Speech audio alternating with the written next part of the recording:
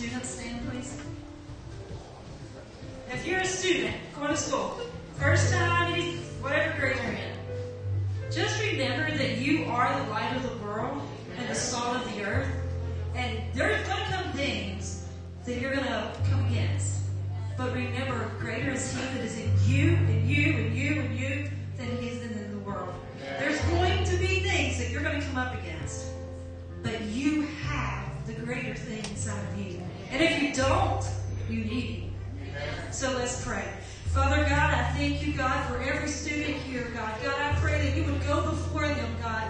God, that you would open their hearts, God, to be a light, God, in that school, whatever school they go to, God. And God, I pray that you will send Jonathan friends, God, to come along beside them, God, and to be light in a dark place sometimes. God, there are good and there's evil all over this world. But God, I pray that you would be with each of them, God. God, I pray that you would give them wisdom, God, that you would give them understanding, God. And God, more importantly, God, that you would let them understand that their teachers love them.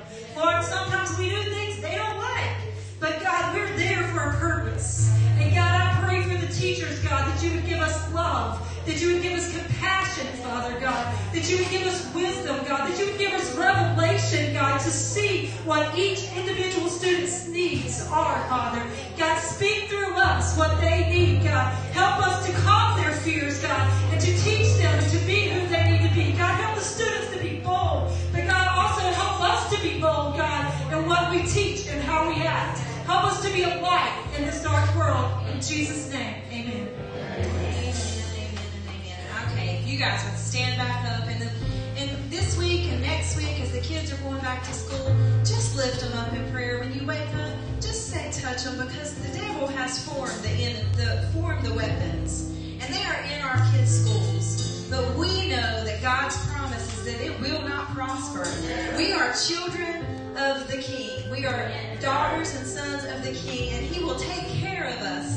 Amen. So you guys keep these kids and these teachers in prayer as they go and start a new year. Are you ready to continue worship this morning? Amen. Worship with us.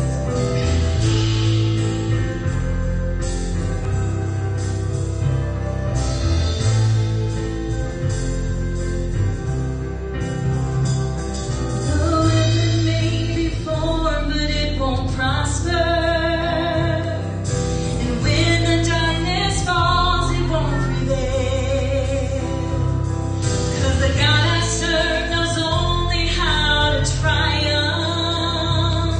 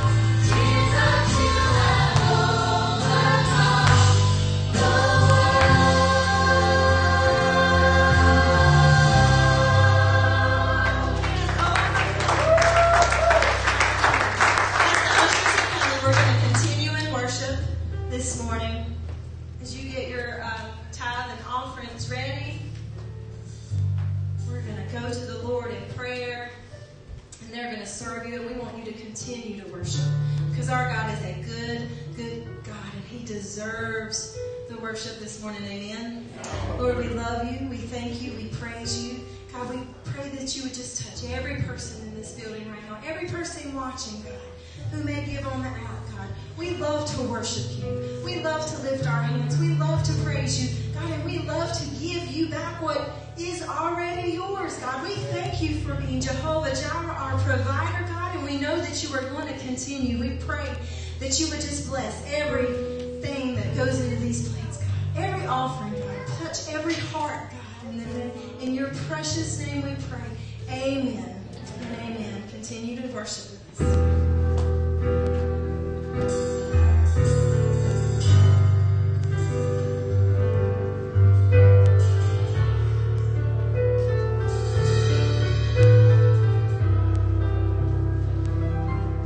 The hour is dark and it's hard to see. what you are doing here in the ruins and where this will lead. And oh, but I know that down through the years, I'll look on this moment and see your hand on it and know you were here. And I'll testify of the battles you've won, how you were my portion when there wasn't enough.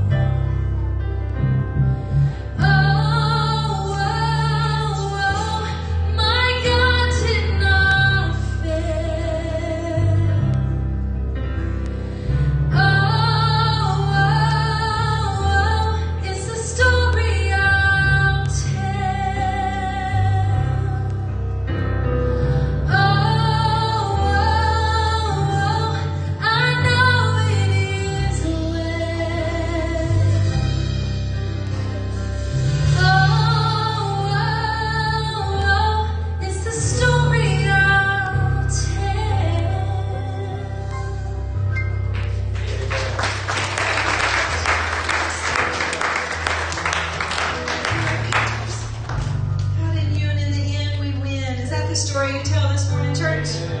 Amen. And the children can be released for Kids Church. And I would like, you guys can be seated, and I would like to welcome Bishop Mike White to the stage to bring the word of the Lord. Let's give him a hand clap of appreciation this morning. Well, good morning, Hope Chapel. Round 2. It's so good to be with you today, and I want to take just a moment to thank Pastor Brian Raven for allowing me to be here today to bring the word to you. This is not the first time. I've been here a number of times. It is so good to be back. I was sharing with the congregation this morning of how I was reminiscing this week of the journey of this church. I called Pastor Brian and asked him, I said, how long has the church been in existence? I was thinking 11, 12 years, and he told me it's 16. But I remember the journey of this church from your beginnings. I remember you being in temporary locations, having this set up and break down and move around, and finally got to this location, and the blessing of the Lord to be here, and how the Lord moved you forward with a daycare. It's been a great progress, and now 2 services with 2 beautiful congregations on Sunday morning, 3 services. Have an Hispanic service, I understand, afternoon, and man, the Lord has blessed you. And if there's ever been a church that I felt like needed to be in a building program, this is it. And I commend you on the wonderful, wonderful journey that you've been on. I commend you on the visionary leadership that this church has had. Would you give your church leadership a hand of appreciation for all that they've been doing? Now, before I have you stand and read the word, I understand that we're going to be live streaming right now, so I want to be very quick about this. Let me just tell you, I told this to the early congregation, and it didn't happen. Praise God. But about a week and a half ago, I started coughing. And now understand, I am CDC approved. I'm a card-carrying member of the vaccinated, whether you like it or not. I've been vaccinated, so I'm CDC approved. I do everything right. But about a week and a half ago, I got the coughing and got a little bit worried. I couldn't get through a morning message I was doing for coughing so bad. So I went and got tested. And you know what they told me? They said I had something other than COVID. So I was really pleased with that, kind of surprised. I thought everything was COVID these days. But I just had the common ordinary bronchitis. And I'm still getting over the cough. So if I get the coughing, don't get alarmed. Don't get worried. Don't run for the doors. You can't get it. It's okay. You know, don't give me that look, you know, and throw stuff at me. We'll be okay. Would you stand with me this morning for the reading of God's Word?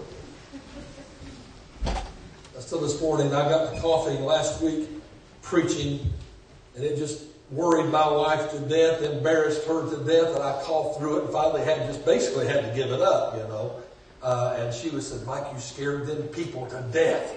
So after I got tested, I called the pastor and said, would you get word out to your people that I didn't have COVID? You know, just let them know everything's all right. So we're good. If you have your Bibles, I want to preach to you today from one verse of Scripture. And it's going to be an expository message from one verse of Scripture. Rarely do you hear an expository message from one verse, but we're going to do that today. From Revelation chapter 22 and verse 20, the next to the last verse of the Bible.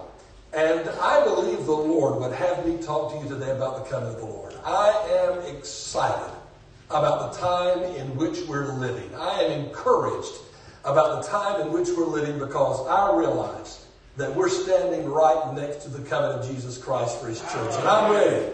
I'm ready for His appearing. If you're ready for the appearing of the Lord, why don't you give Him a clap offering of praise? Amen.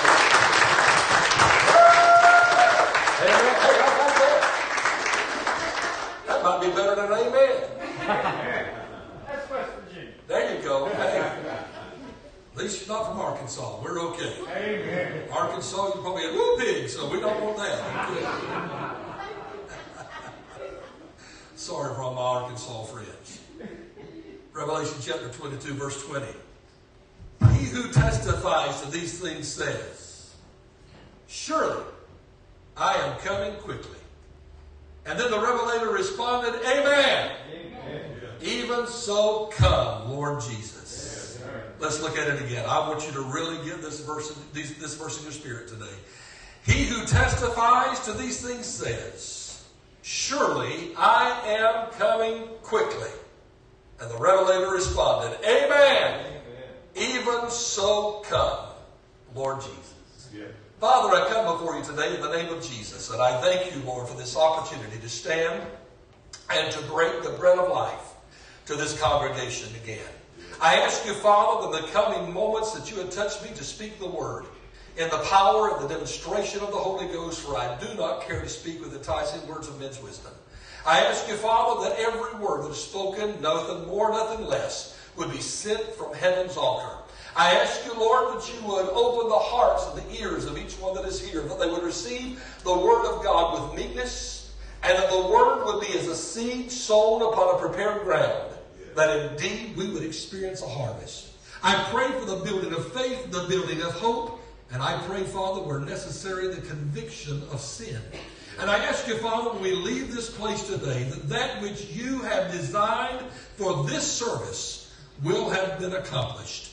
It's in the name of Jesus I pray. Amen and amen. Would you say praise the Lord? Praise the Lord. You may be seated. Back in April of 2020, just about a year and a half ago, and I'm going to get away from COVID talk as quick as I can, but as COVID was ramping up and the news was getting bleaker and bleaker, and more people were getting sick and hospitalized, and the state governments began to shut down churches and shut down restaurants and all the things that was going on, and the reports were very bleak. I began to worry about the churches that are under my charge and the pastors that were under my charge. You see, I'm the bishop of a mission region. We have 33 churches, and the vast majority of those churches run less than 50. 80% of my pastors are bivocational or co-vocational. They have to work to make it. A lot of them actually pay their churches to a pastor, believe it or not. But I remember that as all of this was happening, I began to worry about those pastors of the churches, because the vast majority of them had no social media outreach. They had never operated with online services. They had no other method of giving into the local churches, and I was really concerned that a number of my pastors financially would not make it, that they would give up. I was concerned that some of the churches might not make it through, and I remember I was very worried. But I came back to Carolina during that time, and you know you're in trouble when you get on an American Airlines and there's only 10 people on the whole flight. And I asked them, can I change seats? She looked around and she said, any one of them you want. And so things were getting kind of dire. Now I remember being here in Carolina during the time, and I was concerned. I had a lot of anxiety about what was going on. And as I was waking up one morning, and I'm not quite sure if I was awake yet, if I was dreaming or in kind of like a dream-like state, but I remember over and over in my spirit as I was waking up, my eyes weren't even open. I kept hearing this verse of Scripture. I kept hearing it again and again. Jesus saying, surely I'm coming quickly. And I would hear the words of the Revelator, Amen, even so come, Lord Jesus. And I don't know how long it went on, but I remember eventually waking up and these words still being so strong on my mind. Surely I'm coming quickly. Amen. Even so come, Lord Jesus. And I was so moved by the way that I woke up that morning that I went down to my study at the house and opened my Bible to the verse of Scripture, and I just read it over and again, which I've read it so many times. And I asked the Lord, just began to speak to me, Lord, what is it that you're trying to say to me in this verse of Scripture? And as I sat there literally for hours reading that verse of Scripture, meditating, praying with the Lord began to speak some things to me. And even though I had woke up feeling very encouraged that morning because of the word of the Lord being in my spirit, it was quite apparent to me still that though I was encouraged by what was taking place in my spirit, that we were still living in very desperate times in the world. And I want you to understand that these are desperate times. But let me just share this with you. Desperate times did not begin in February of 2020 when word of COVID got out. I want you to understand that long before that, that we have been living in desperate times in the world and desperate times even in the United States. Maybe it took COVID to bring it to the forefront of people's minds to realize this, that we are living in the last days. And we come to understand that in the last days that many would depart from the faith, that in the last days that perilous times will come. And so I want you to understand today that even before COVID, and now that we're hoping that we get post-COVID, I want you to understand that in the world that we are living in desperate times. We're living in times when that which is good is called evil, and that which is evil is called good. We're living in times of anarchy and fascism and the rising howl of socialism, even in the United States. We're living a time where the people say it was a peaceful march, and yet buildings were burned down and people are being beaten. We're living in desperate times in the world today. But I want you to understand that even though these are desperate times, let us not view them outside of the lens of the Bible.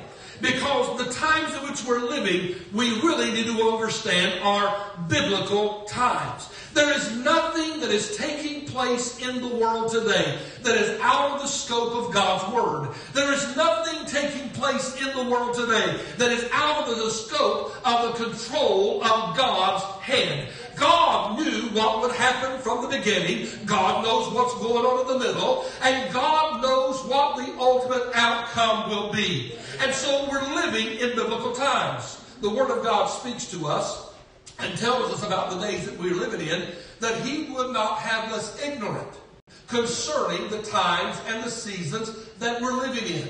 So brothers and sisters, what I want you to understand today is even though that there are many people living in this world filled with anxiety and fear and worry, that we as the people of God ought not to live in that way. That ought not be our mindset. But we need to live knowing this, that everything that is taking place in the world today is foretold in the Word of God. And even though governments and powers and authorities, they don't seem to know what's going on, and it seems like they give conflicting opinions and direction, understand this. There is no conflict in Almighty God. And we need to realize that we are standing on the threshold of the greatest event in history, and that is the return of Jesus Christ for His church. Would you say amen?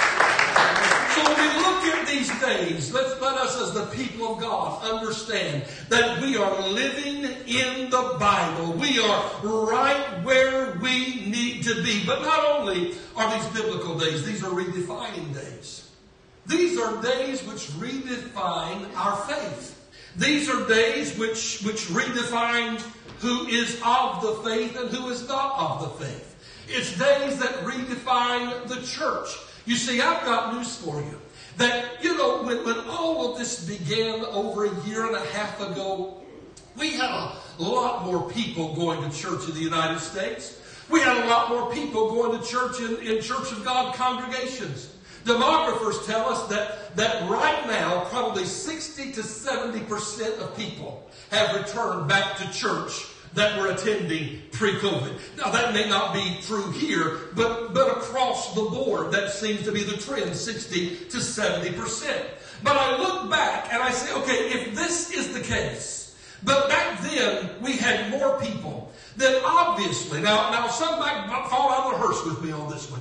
Obviously, we had a lot of people that were just coming to church because they just enjoyed the music, or because they enjoyed the fellowship, or because they were enjoying the programs. But they weren't necessarily coming to church because they were in love with and sold out to Jesus Christ. So it has been a redefining time. There are people today who are no longer fearful of COVID. It's just that they got out of the habit and practice of going to church. They got in the habit and practice of staying home or going anywhere other than church. And they've not come back to the house of God yet. You see, what I want you to understand, it is times of conflict, not times of abundance. It is times of chaos, not times of abundance, that will cause our faith to be defined.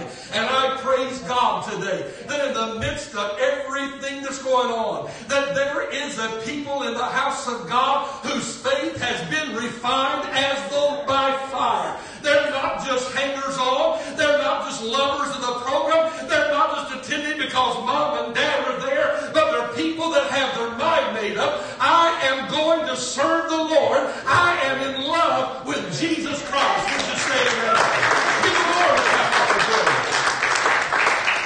And just by chance that there's people out there that have walked by me this morning on live stream, let me just throw this out there to you. You might be immunity compromised and need to stay at home, but if you're just sitting home in the comfort of your own home and just saying, well, I don't have to go to church because this can be my church, let me just say to those of that mindset today that the Word of God still says not to forsake the assembling of ourselves together. I want everyone to understand this is not a day to give in to fear and anxiety. This is not a day to decide I want to find a way to stay out of church, but you can go to any restaurant.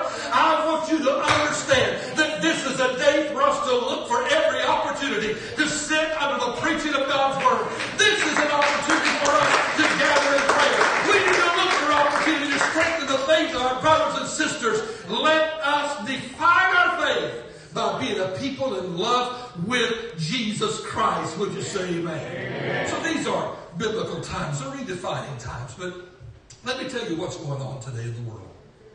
What's going on in the world today is the same thing that was going on in the book of Revelation, from which I took my text.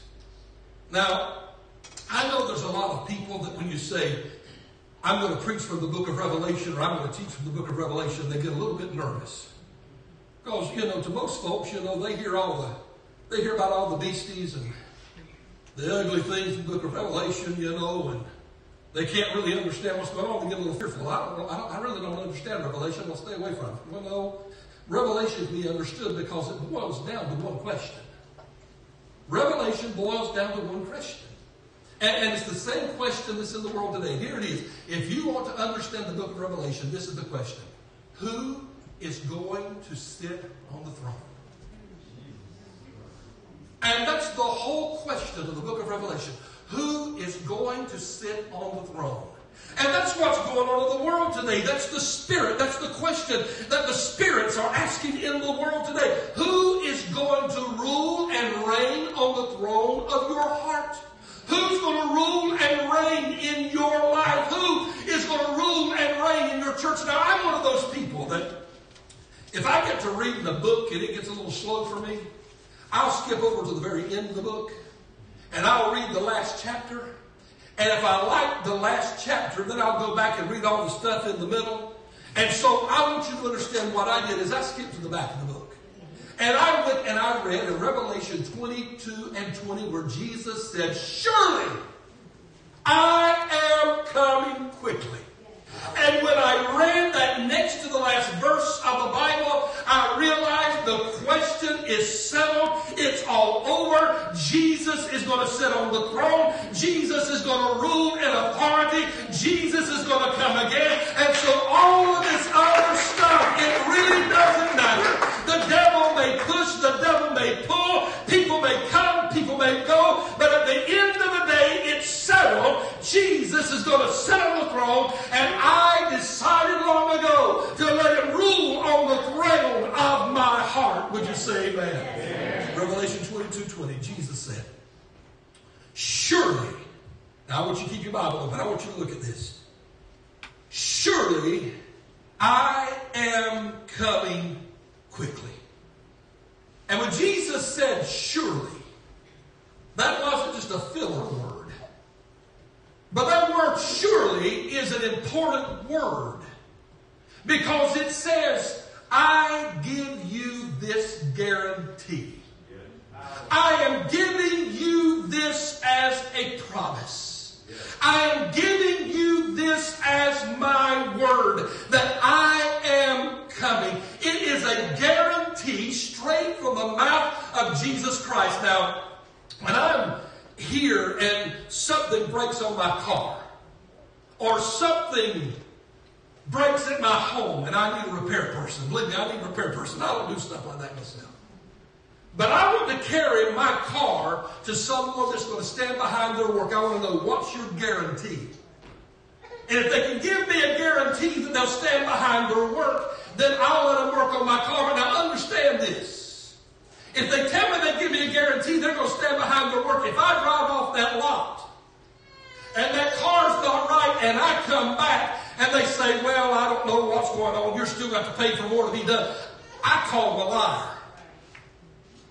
Because they don't stand behind their work. A guarantee means I stand behind my word. My word is true. I want you to understand about the Lord Jesus Christ.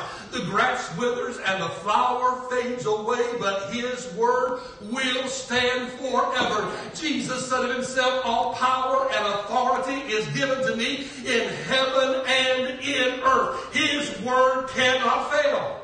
When the officers of the temple were sent out by the scribes, by the elder Pharisees, they went out to follow after Jesus, to listen to every word He said, because they wanted to find something wrong with His teaching. They wanted to catch Him in a lie. But when they came back to report to the chief, they said, what did He say?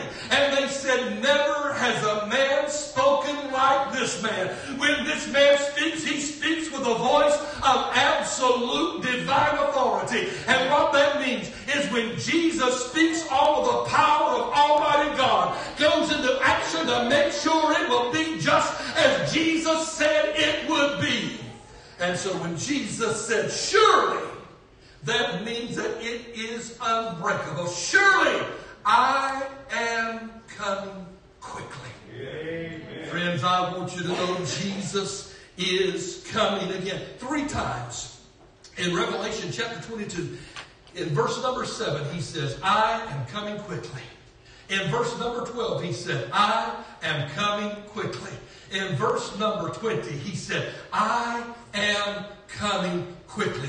Over and again, Jesus said, I am coming. 1 Corinthians chapter 15, verse 52 says it like this. In the moment, in the twinkling of an eye, at the last trump, for the trump of God shall sound, and the dead shall be raised incorruptible, and we shall be changed. He is coming again. Matthew 24:44 says it like this. And therefore be ye also ready, for in an hour that you think not, the Son of Man cometh. Would somebody say amen? Amen. Oh, He's coming again. But who's He coming for? Who's He coming for? I look over at Hebrews chapter 9, verse 28. And Hebrews chapter 9, verse 28 tells us that He is coming for them that are looking for Him. Another translation said, He is coming for them that are eagerly waiting on Him.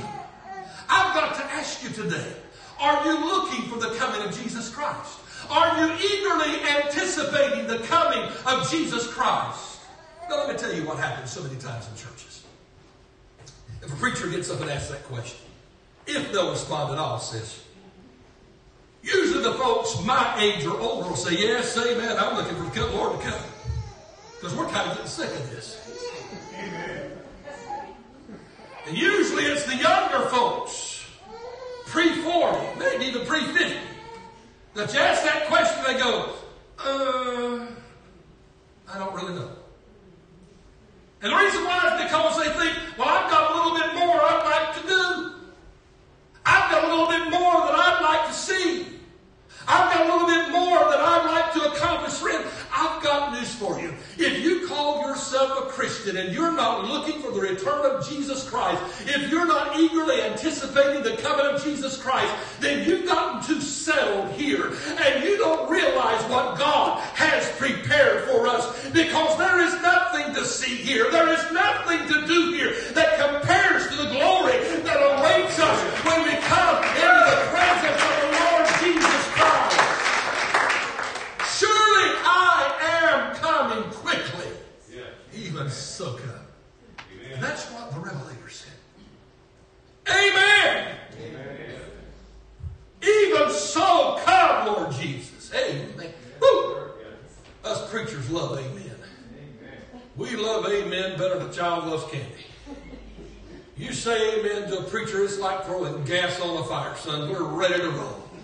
Amen! Hallelujah. I've heard preachers preach on that word, amen. It means so be it. In other words, it means I am in agreement with what you're saying, Lord. Yeah. I am in agreement that He is coming quickly, but it has another dimension that we don't talk about. And the dimension that we don't talk about is I anticipate it. My brothers and my sisters, I anticipate the return of the Lord Jesus Christ. I realize that every morning when I wake up or every night when I lay my head to rest, that it could be during that time frame that the Lord Jesus Christ comes again. I've come here this morning to kind of shake you. I've come here this morning to kind of wake you up. I've come here this morning to help you realize that we need to be a people that are not so earthbound, but that we are a people eagerly anticipating the world and the life that is yet to come. Because whether we say we're ready or we want to wait, we don't get to determine the time of the return of Jesus Christ. We must be ready at all times, and I anticipate the return of the Lord. Even so come, Lord Jesus. Yes. Amen. I can just hear the longing in his heart. Thank you, Lord. Even so come, Lord Jesus. Oh, hallelujah. You know, when I hear him say that, I hear him say, Lord, I don't want to be out of your presence. Amen. Lord, I don't want to spend another day out of your physical presence. Yeah. I don't want to spend another day without seeing you face to face and walking with you. Oh, right now we walk by faith, not by sight.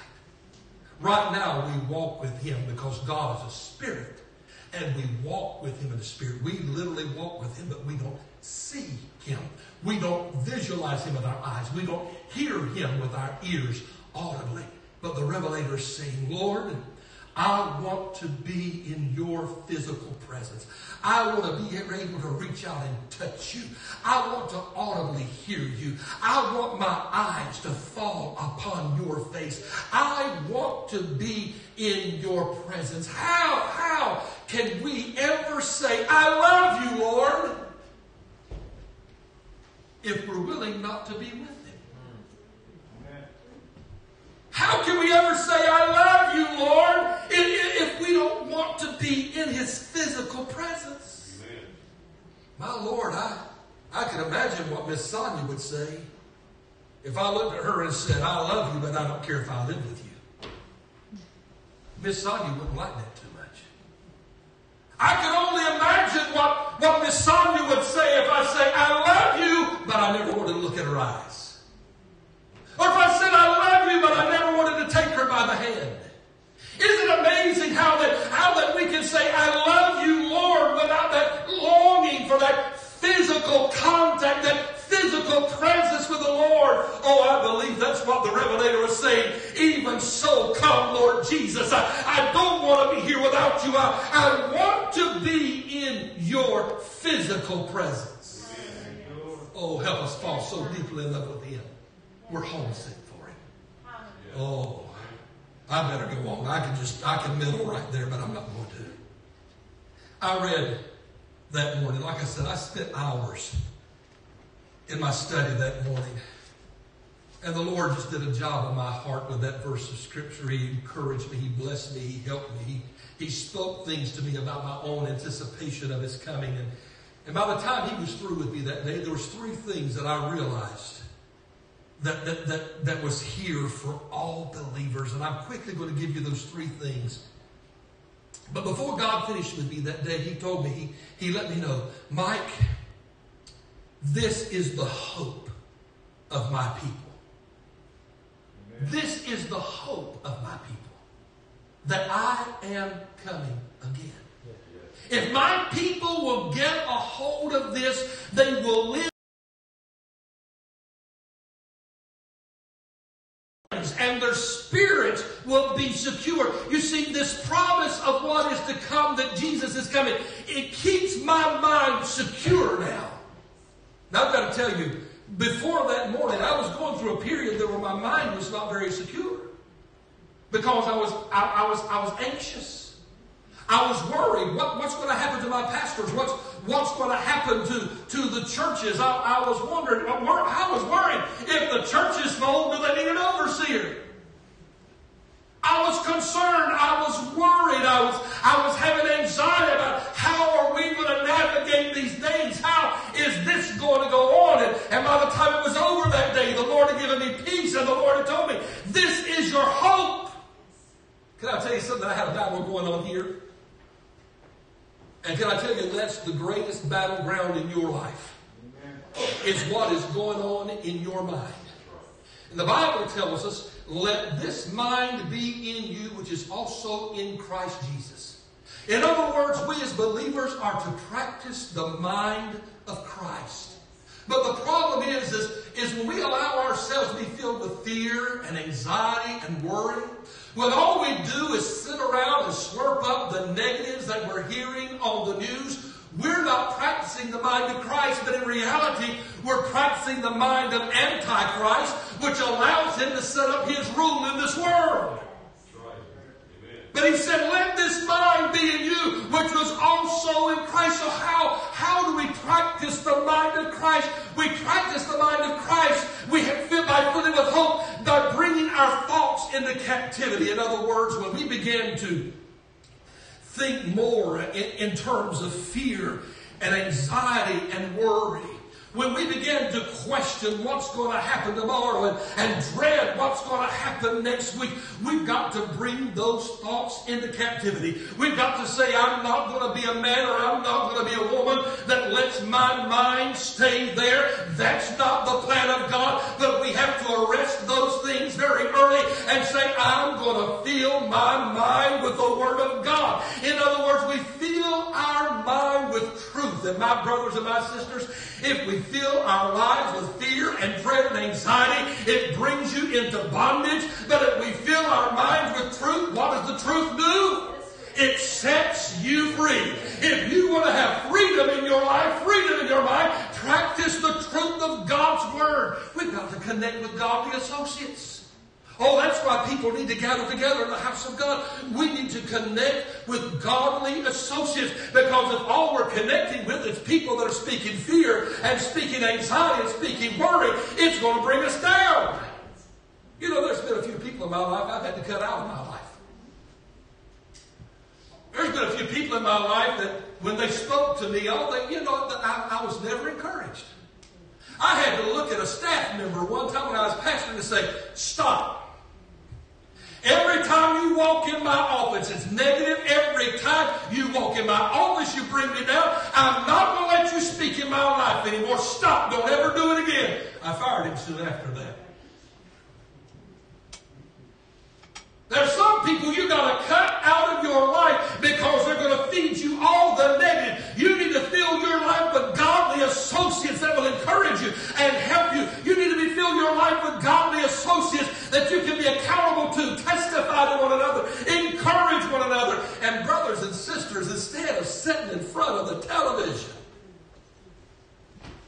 and letting NBC, ABC, CNN, or Fox News be your minister, my Lord, cut it off and go get into the prayer closet and get into the intimate presence of Almighty God. Pray in the Holy Ghost, and when you come out of that prayer closet, you're going to find that you have that sense of security and peace that comes from God.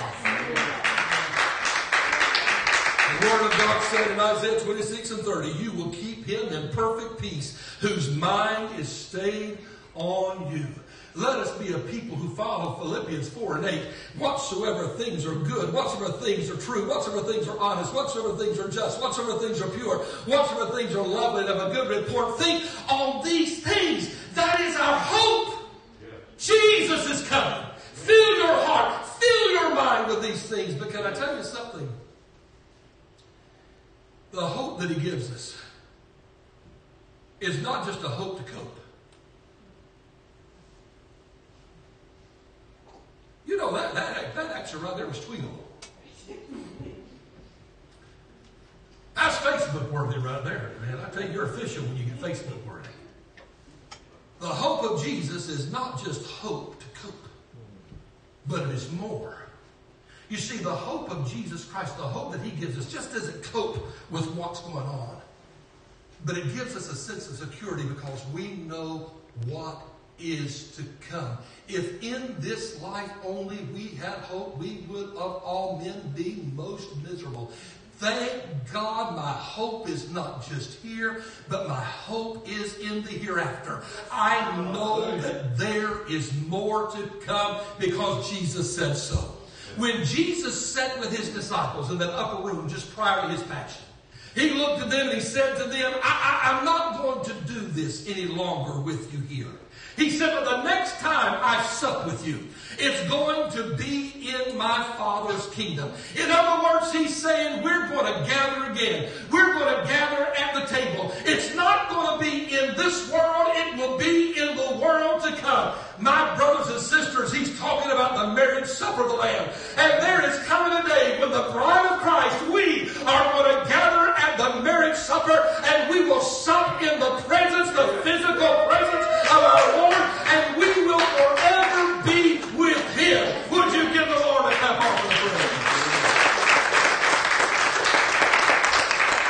Not only is that verse our hope, but that verse needs to be our prayer. Even so come, Lord Jesus.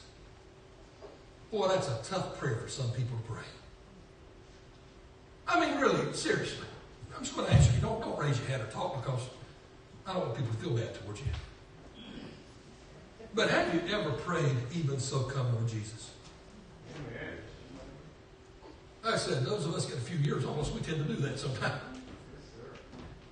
But you know, when I was a younger man, I don't remember praying, even so come, Lord Jesus. When I was a younger man, there's a whole lot of things I wanted to do, a whole lot of things I wanted to seek. My Lord, I got to be a preacher. Now, ain't that stupid for a preacher to say, I got to be a preacher when he can go to heaven?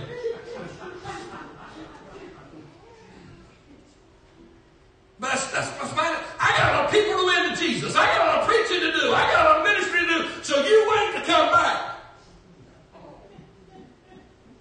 Even so come, Lord Jesus. The problem is that we got a lot of people saying, they might not say it out loud, but their attitude is could you wait a little longer, sweet Jesus? I'm not quite ready yet.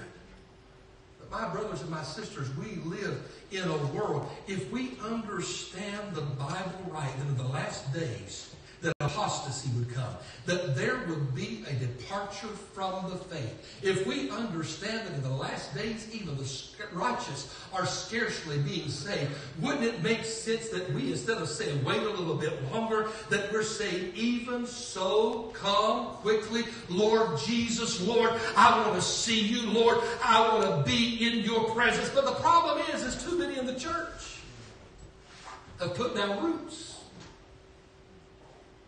as if this world is home. And we've gotten such adjusted to it that we say, well, it's really not that bad of a place. Yeah, there's stuff going on, and if I watch the news, I get bothered by it. But you know, if I turn the TV off and put my blinds down, if I don't go to the grocery store and listen to the radio, I can kind of sit around here and I'm doing all right. I can order my groceries online now. I don't have to get out there. Everything's all right. It's not so bad being in this world after all. And that's the problem is when you're not homesick for heaven and you're adjusted to this world, it's really a conflict of interest in the Christian faith. You see, here's the problem is we get adjusted to the dark and we say, I'm all right yet. I told him in the first service, I'll tell you again, and I have to be careful talking like this. My wife's around, she gets on to me, so I don't know what to tell her. I don't need help. But I've reached that age now where a couple of times a night I have to get up. Now, you older guys, y'all understand what I'm talking about. You young guys ain't got an idea, ain't got a clue in the world. And I have to be careful because sometimes I'm here in my home in North Carolina, sometimes I'm in my home in Falmouth, Maine, and a lot of times I'm on the road and I'm in a hotel somewhere, and sometimes I look at the middle and I say, Lord God, where am I right now? What town am I in right now?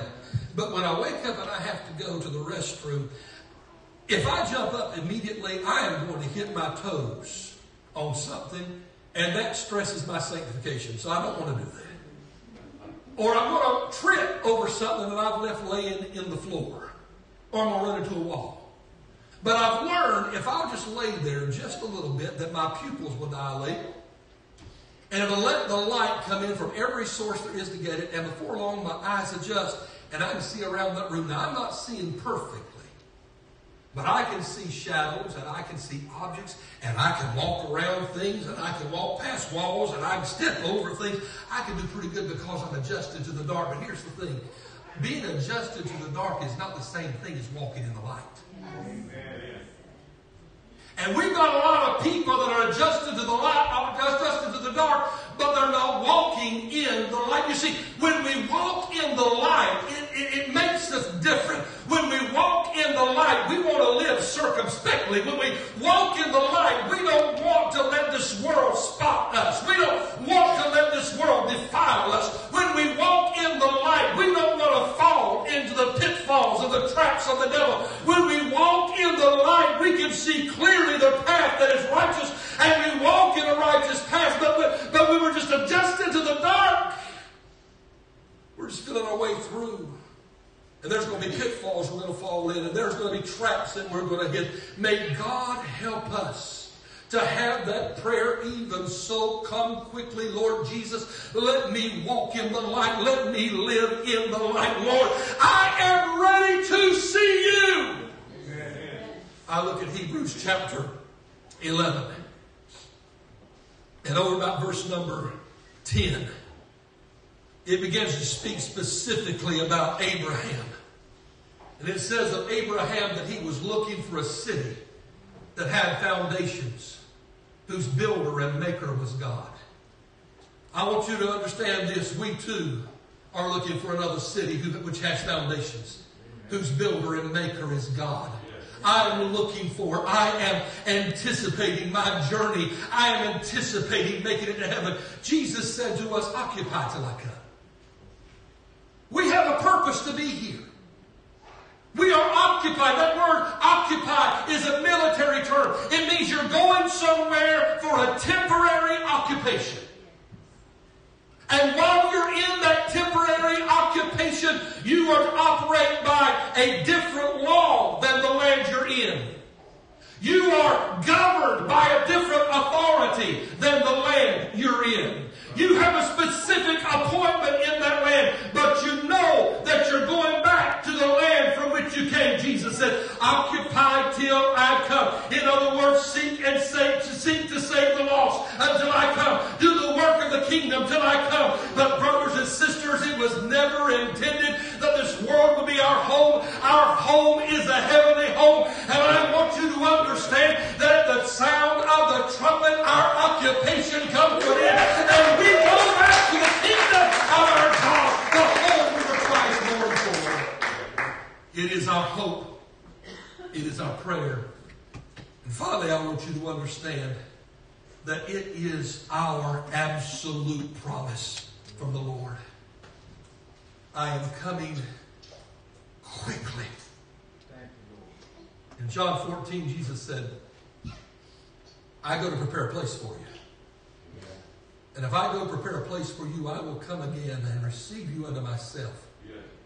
That where I am, there you may be also. I'm going to prepare a place for you. And then I will come again. When I hear that promise, that guarantee from the Lord, He said, I promise you a place. In my Father's house are many mansions. If it were not so, I would have told you, but I go to prepare a place for you. You know, I get amazed at people sometimes who say, oh, just get a little cabin on the hillside of heaven. My Lord, they're underestimating the Lord. Because the Lord speaks in terms of mansions. Yeah. I don't know what mine's going to look like, but I know it's there. Because He said, I go to prepare it. There is a mansion there for me. You know, sometimes I look out at congregations and I know the majority of the people that are sitting in the congregation are followers of Jesus Christ. They're Christians. I know that most of the time. I know most of the time I'm preaching to the choir and just encouraging the believers. But just in case somebody came in here today and you're not assured of your salvation, you don't know, you have not made Jesus Christ your Lord. You've not repented of your sin. You've not confessed your sin. You've not embraced the forgiveness of Jesus Christ. You need to understand there's not a place prepared for you there. There's not. But you also need to know this, that it's not too late. I remember that one thief that was hanging at the side of Jesus under condemnation of death. And he said, Lord, remember me. On the day of his death, Lord, remember me. And Jesus said to him, today, you will be with me in paradise. There is room for you.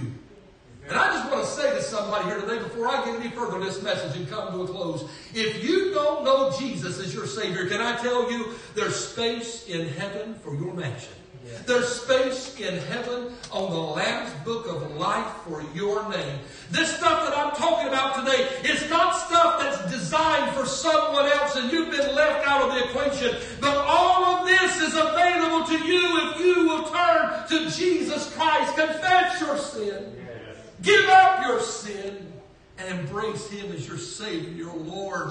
There's a place prepared for you. And did you know that not only is there a place prepared, but there's a crown prepared? A crown. I count at least 5. I don't know if it's 5 in 1 or 1 in 5. I don't know if it's 5 separate. I don't know. I get surprised by the Lord sometimes. But I do know this. The crown that He has prepared is a crown that is imperishable. In other words, the moth and the rust cannot corrupt and thieves cannot steal it away from you. I know the crown that He's preparing is a crown of rejoicing, because those who go and sow in tears will undoubtedly come again in rejoicing. I know it's a crown of righteousness for those who are cleansed by the blood of Jesus Christ. I know it's a crown of glory that never fades away. I know it's a crown of life for those that are faithful to the end. I know, because Jesus said it so, and He's not a man that He should lie, that there's a place prepared for me in heaven. There's a crown for me. Amen. But can I tell you something? That's not what makes it heaven. That's the benefit. Yeah. Oh, I could preach for a while, and I'm not going to. But I could preach for a while about the streets of gold. Walls of jasper, gates of pearl. I could preach about the river that proceeds from the throne of God. I could preach about the thrones of the angels that sit around the throne of God. I could preach about the angels that day and night cry, holy, holy, holy is the Lord God Almighty. Oh, I could preach on heaven. But all that's the benefit and the decoration. But can I tell you what makes it heaven for me? It's the physical presence of my Lord Jesus. This one that I started serving when I was 6 years old. This one that I've served almost my entire life. Whom I've prayed to without seeing His face. Whom I've read of without seeing His face. Whom I've known by faith, and I've felt His Spirit touch me, and I've heard Him speak into my heart and speak into my mind. Him who has walked by me, who guided my steps on every step I've ever taken. I get to see Him. Amen. Face to face. Amen. I get to take Him by the hand. I get to look in His eyes. I get to His face to say, thank you, Lord, for saving me. Yeah. I get to see Him. Amen. Even so come. Yeah. Lord Jesus. My greatest hope today, my greatest hope would be that if there's somebody here that you don't know you're saved, you're still a sinner. Well, how do I know if I'm a sinner? You're sinning. Sinners sin. Well, don't righteous people sin? Not like the sinner. The righteous person, they sit and they run to the throne of grace to obtain mercy and find grace to help in their time of need. They go to the Father quickly. I don't want this anymore. The sinners sin. And if you're still sinning in the sinning business, you need the Savior. My greatest hope for you can be that today that you say, you know what, I don't want to be a sinner anymore. Lord, forgive me my sins. I'm giving up the sinful life. I want to embrace you as my Lord. That's the greatest hope that I have today. My next greatest hope today would be that when you leave this place, that you leave with your faith built. Amen. You leave with your confidence in God higher than it's ever been.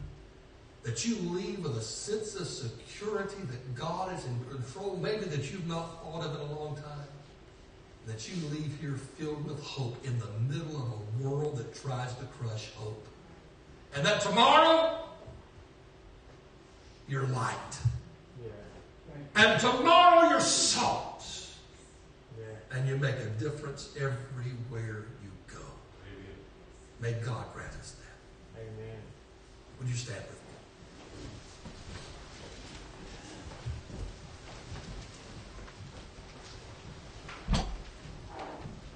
Father, I come before you in the name of Jesus.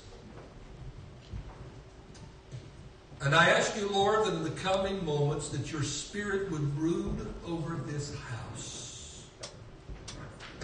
Holy Spirit, that you would settle upon us. Touching our hearts and minds. Lord, revealing to us our need, our shortcomings, and drawing us to a place of prayer where that we embrace the change that you bring. Father, I would ask that not one would leave here today still on a life of sin, but they would leave set free. I ask, oh Lord God, that those that have been more informed by news agencies would leave here more informed by the Word of God and by their faith, and would be more victorious in the way they live. Father, I pray in the name of Jesus that even as this music plays and we wait upon you, Lord, that you would draw. If there are people that need specific prayer, time of prayer, that their faith would overcome their fears and their doubts, and they would follow you and trust you in a time of prayer. Now everyone is just praying. The Spirit of God is brooding and hovering over this place. If you sense in your heart that you need to be in this altar of prayer, if you sense in your heart that you need to repent, that you need to confess, if you sense in your heart that you've let the cares of life choke hope out of you, and you want to come and lay those cares of life down and embrace freedom, then I'm going to ask you while the music plays just to step out from where you are and make your way to this altar and come and stand and begin to talk to the Lord from your own heart. Is the Holy Spirit